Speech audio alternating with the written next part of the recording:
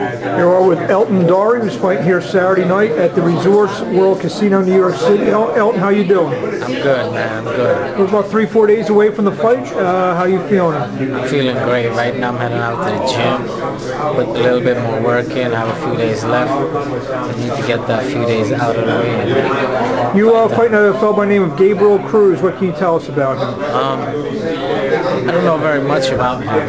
He's a short, stocky guy. I've been in a ring with guys like him before. I have a lot of reach on him. I'm just going to use my reach in boxing. You mentioned that this is your backyard. I can see, as soon as I said that, you have a big smile on your face. You feel a little bit pressure now? I mean, you have so many more of your friends and fans here? No, man. I'm just excited. I'm more excited right now. I'm not feeling any pressure at all. This is my backyard. It's like my playing ground. Like 10 minutes from here, all my folks in Queens. And it's an exciting thing for me to be in front of them and fight in front of them, perform for them. Well, we'll see you on Saturday night. Best of luck. Thank you very much.